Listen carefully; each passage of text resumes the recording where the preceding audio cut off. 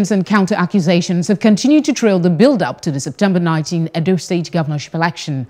Some members of the PDP in the Akoko-Edo area of the state, while calling on President Muhammadu Buhari and the Nigerian police to ring in the situation in the state, claim the recent attack on members of the PDP during a rally in the local government area was instigated by leaders of the state APC. They say about 16 party members were injured during the attack. On the 28th day of August 2020, precisely, gunmen from the campaign train of the APC, led by former APC national chairman, Comrade Adams Oshomole, and his governorship flag bearer, Pastor Osagi Izeyamu, opened gunfire on some PDP supporters at Ekpe public feed in Akoko-Edo local government area, while they were having a PDP meeting. Consequent upon this, about 13 persons were left severely injured and presently lying critically ill at the hospital. To appeal to the President of Nigeria, President Muhammadu Buhari, who is a very peaceful man, very, very peaceful man, and he is the leader of APC in Nigeria. We appeal to him to intervene in this matter.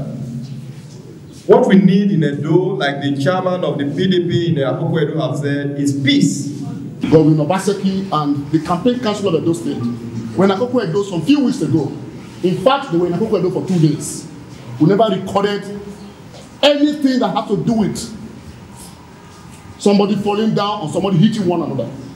But I'm here to ask this question. What exactly is the problem with APC as a party in Edo State? I have not seen a situation where people are so desperate for power, where you can look at human beings and open fire. In fact, as I speak to you, we are praying in Akoko-Edo that for those who are affected, those who are lying here at the Otobokai in Irua, and even those who are in Kogi State, we are praying for them that we should not record any deaths. APC never scheduled any rally in the whole of Ward 3, that fateful day in Akoko-Edo.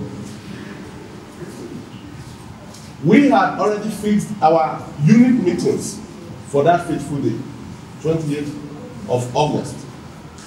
We're holding our meeting. Shortly, we saw these thugs parked their vehicle by the field where we were meeting. Not quite 10 minutes, they stepped out of their vehicle and opened fire on us